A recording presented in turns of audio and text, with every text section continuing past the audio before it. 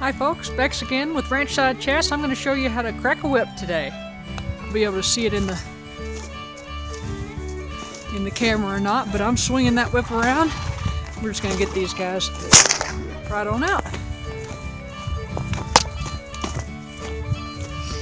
Come on boys, let's go. Let's go boys.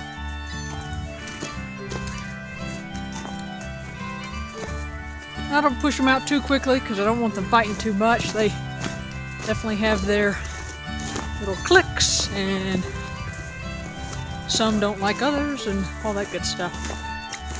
Come on boys. That was a sort of a wimpy crack. It's okay. Come on boys, let's go. Hey, hey, hey.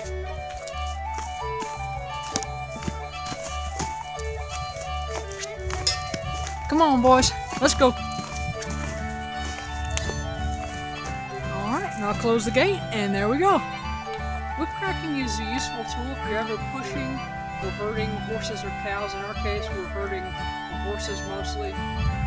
It's not something where we are going to hit them with it. We're just looking for that loud crack, which is actually a small sonic boom. Because when we're successful with our whip crack, we're actually going faster, or that whip is going faster than the speed of sound. I'm going to show you quickly a method I use whether I'm on the ground or whether I'm on a horse. It's a useful way to crack the whip to eliminate my hitting the horse's head, getting the whip under the tail when I fall through, or hitting him on the back legs, that sort of thing. So what I do, and when I teach people, I don't focus too much on too many mechanics, just because I want people to get the general sense of what the motion is and then practice it. Because a lot of times people get so caught up in all the little details that they start swinging around and go in all sorts of directions. And another thing to mention, always be safe with it. Definitely wear protective eye gear, wear a hat, anything. If you're at all nervous, or even if you're not nervous, about hitting yourself in the eyes, it's always definitely a good thing to wear protective gear. Alright, so when I start using the whip, a lot of times if I'm actually sitting on my horse, I'm going to think about that whip being drifting off to my right side, since I am right-handed. I'm going to swing it around counterclockwise. I'm going to back up a little bit so I don't have the camera. Swing it around, and when I'm ready to crack that whip, I don't want to swing it around so much that my arm gets tired.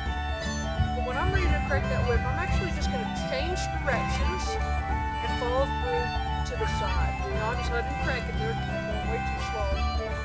But I'll get that going for you and show you what it looks like with the crack.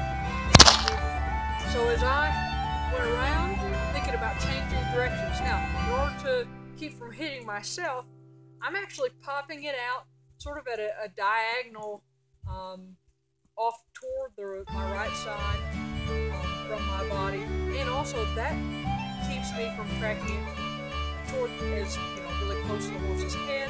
Also keeps me, when I go around and when I crack it out diagonally out there, then my tail isn't whipping around and hitting my horse's butt. If you find it doing that, maybe adjust the style a little bit. Obviously practice this a lot on the ground before you ever get on a horse, because you're going to have to do a lot of desensitizing if the horse isn't used to it, if they don't like big cracks, that sort of thing. So I'll get you one more decent one.